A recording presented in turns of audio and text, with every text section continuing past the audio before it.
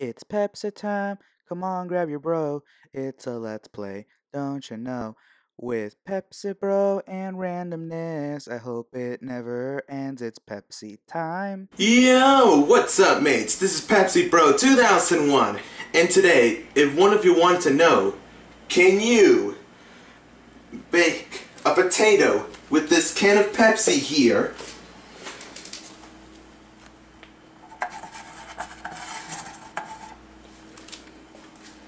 And here's the potato, since I just shoved a stick in there.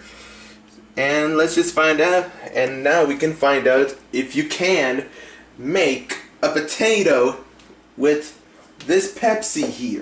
Okay, so as you can see here, that there's a rocket stove, and there's a potato in there, and there's sticks, so we're gonna light it up. And now as you can see, that the top one and the bottom one is on fire. And as for some of the viewers, like if you can see the fire, well, if you can't see it, just take a look very closely. Yep, that's right. It's on fire, which means, well, like an example, like you're in the kitchen and you wanted to cook something.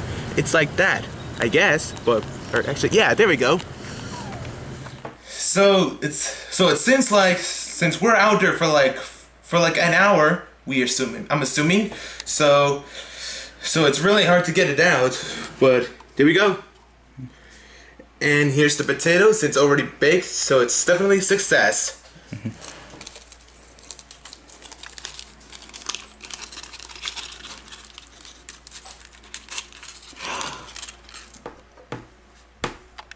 Now it's time for me to eat those potatoes.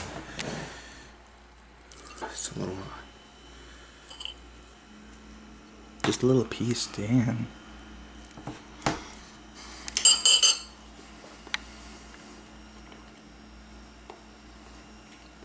So, how does it taste? Is it fully cooked, or is a little side of it just raw? Looks really good. Is it fully cooked? Yeah. Okay, all of it soft? Yep. Okay, then we have our answer. So, can a Pepsi can cook a potato? The answer is yes. Just like fire, burning up the way, rocking like the world up for just one day. Watch this madness, colorful charade. No one can be